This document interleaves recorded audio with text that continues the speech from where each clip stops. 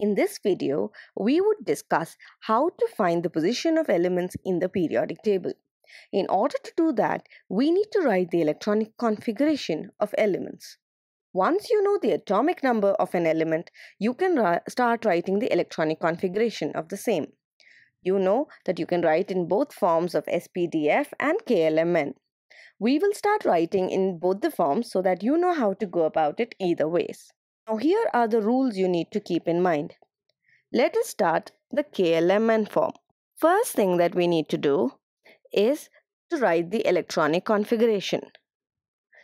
After we do that, we have to observe the number of shells and the valence electrons. The number of shells would tell you the period of the element, while the number of valence electrons would indicate the group of the element. Let us take the example of sodium with atomic number 11 and the electronic configuration of 281. We know that the number of shells tells us the period. Here we have 3 shells, so this element would belong to the third period. In this case, the number of valence electrons equal to 1. For groups, here is a simple trick. When the number of valence electrons is 1 or 2, it would correspond to group 1 and 2 respectively. When the number of valence electrons is 3 or more, we find the group number by adding 10 to it. So the group number would be 10 plus the number of valence electrons. Now coming back to sodium with atomic number 11 and the electronic configuration 281. We know that the number of shells correspond to the period. And in this case, it has 3 shells. That means it is in the third period. Now to look for the group number, we would look at the number of valence electrons, which in this case is 1. So the group number would be 1 because we know that for number of valence electrons 1 and 2, the group numbers correspond. Now, sodium is an element which belongs to group 1 and period 3. Similarly, now let us try for phosphorus with atomic number 15. We know the electronic configuration is 285 and now it has 3 shells. So the period would be 3. And now for the group, we see that the number of valence electrons is 5. So according to the rule, we go 10 plus valence electrons, which is 10 plus 5, 15. Phosphorus belongs to group 15, period 3. Now let us go about finding the position of elements by writing the spdf configuration. Let us take the example of aluminium with atomic number 13. And the configuration for it is 1s2, 2s2, 2p6, 3s2, 3p1. Looking at the configuration of the last electron, which is filled in 3p1, we can immediately tell the position of an element.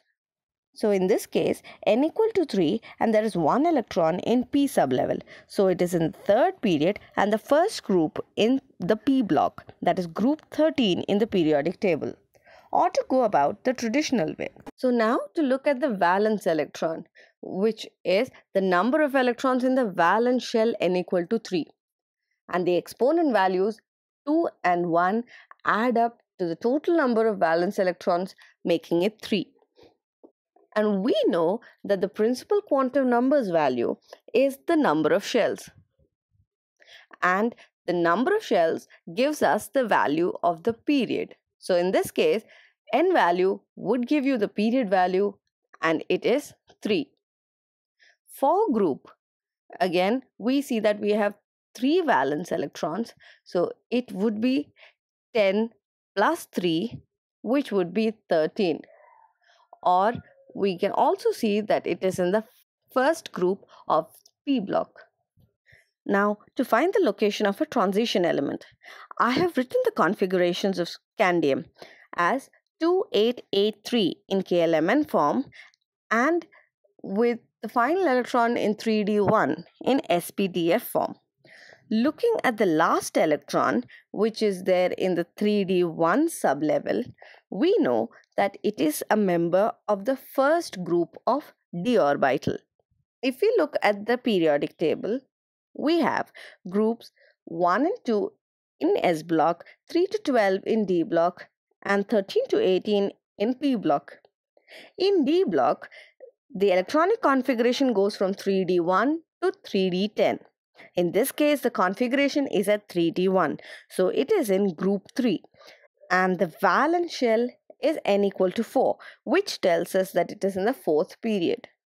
If we were to look at the KLM form, and we see that the number of valence electrons is 3.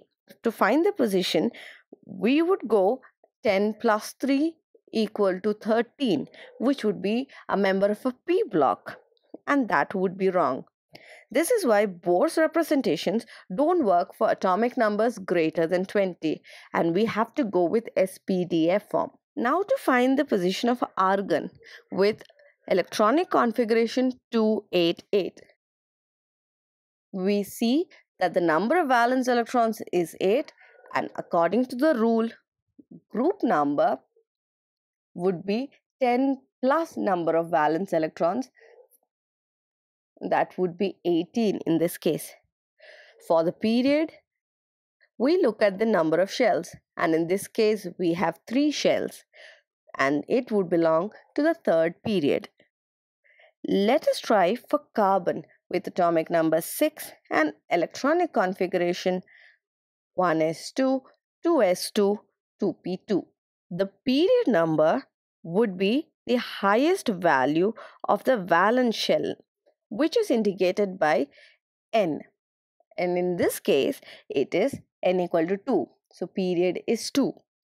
For the group number, we look at the number of valence electrons, which is 2 plus 2 in both s and p orbitals.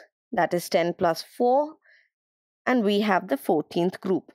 If I were to write it in KLM form, the configuration would have been 2, 4. So again, we have 2 shells and 4 valence electrons.